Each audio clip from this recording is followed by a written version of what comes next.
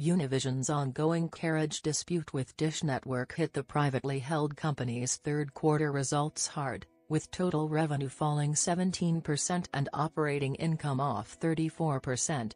Revenue came in at $628.2 million for the period ending September 30, compared with $759.4 million in the same quarter a year earlier. Income from continuing operations plummeted to $12.4 million from $109.6 million, and adjusted operating income dropped 34% to $231 million.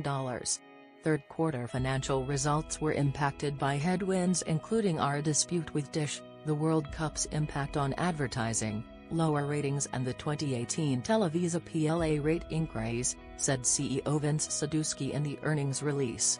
Longer term, our refocused mission is gaining momentum, evidenced by Univision being on pace to win the November sweeps in Spanish language even without Carriage on Dish.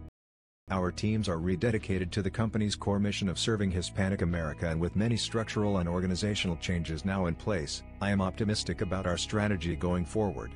Univision's flagship broadcast network went dark on Dish in July, and there are no signs of a rapprochement. Earlier this week, the company's other networks also left the DishLatino package, and on last week's Dish earnings call, CEO Charlie Ergen said the company would now face a consumer backlash were it to restore Univision.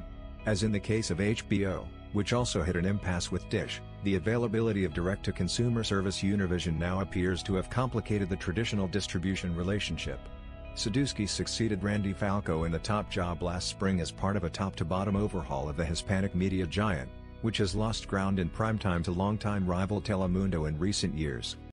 Sadusky and other top execs are scheduled to discuss the company's quarterly results with analysts during a conference call later today. What do you think about it? Share your opinion in the comments below the video. And also subscribe to the channel not to miss new, interesting videos.